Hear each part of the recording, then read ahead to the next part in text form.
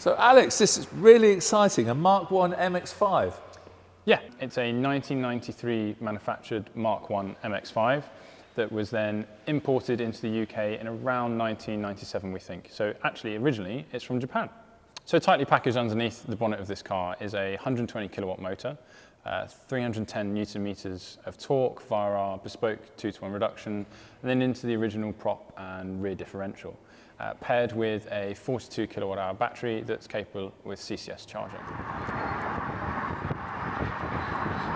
So being one of our direct drive 350 volt systems, we've got CCS charging. So we're currently at 60 kilowatts on this vehicle, and therefore your 20 to 80% is about a 45-minute charge.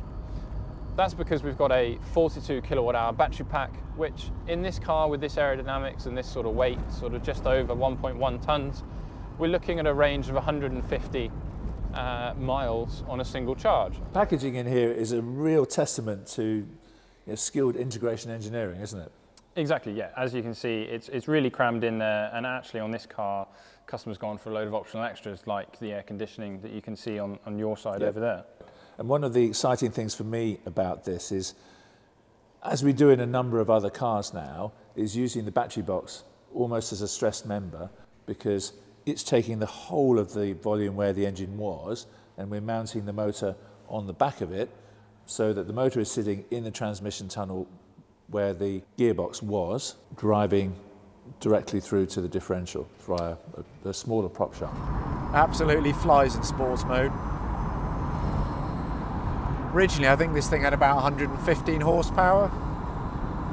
Now it's about 160, but with increased torque from the electric motor, it really picks up well.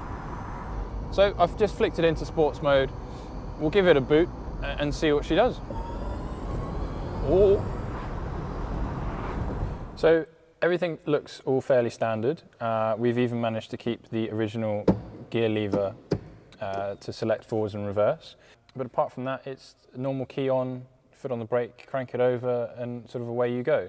The only thing to point out is the switch panel down here. One is our normal, eco-normal sports mode, so our different driving profiles. Little rotary dial down there, flicks into sport mode, immediately you've got bags more performance. And the other one was sort of customer requested, so it's actually a speed limiter. So we have 20 miles an hour, 30 miles an hour, and to infinity and beyond. Well, yes. What do we have the rev counter showing? So in this case, it's showing a power gauge. So 4 o'clock is our 0 position. Anything to the left is regen, and anything to the right-hand side is power on. And the fuel gauge is just showing state of charge? Yeah, so fuel gauge is showing status charge, and temperature is again temperature, as it's a water-cooled system. Yeah, fabulous. So apart from the acceleration and the perfect handling and the sheer drivability of this car, what do I like about it? Well, for me, it's really cool because it really shows the way that different parts of Electrogenic cross over into each other.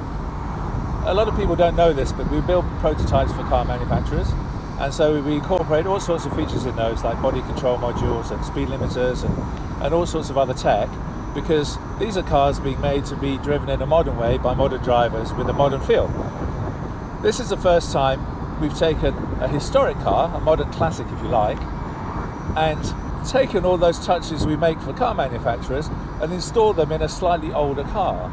So this is a real fusion project. I have to admit, this is my absolute favourite car. It drives like a car of the modern era, it handles like a car of the modern era, but it's enhanced with the EV, which means that it is immediate. Just any tickle of the throttle pedal in sports mode, and it's just smiles.